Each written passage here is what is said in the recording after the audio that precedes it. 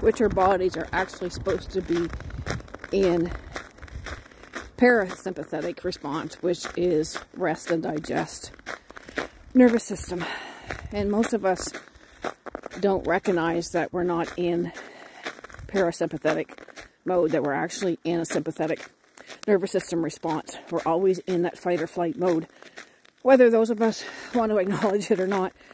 So the reason why I bring it up about exercise is for those of us that have PTSD or CPTSD, it's really hard to exercise because it activates our blood flow, it activates our heart rate, it activates our breathing,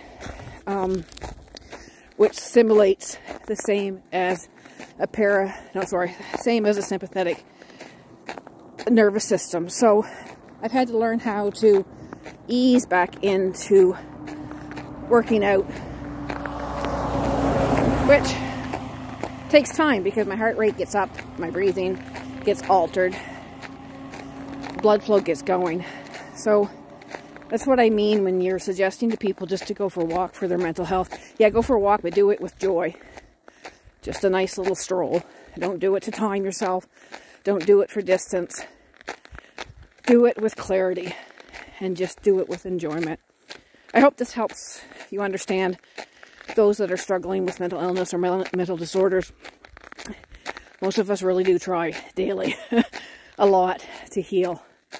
And I've invested the last 26 months into healing my nervous system. A lot of times I did it alone.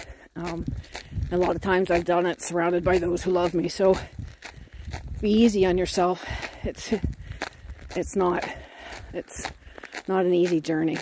So I hope that helps you understand the difference between your sympathetic nervous response, that's our fight or flight nervous response, where you're always triggered, which I was in my workplace, to a sympathetic nervous system, which is a rest and digest system, which is what we are supposed to be in.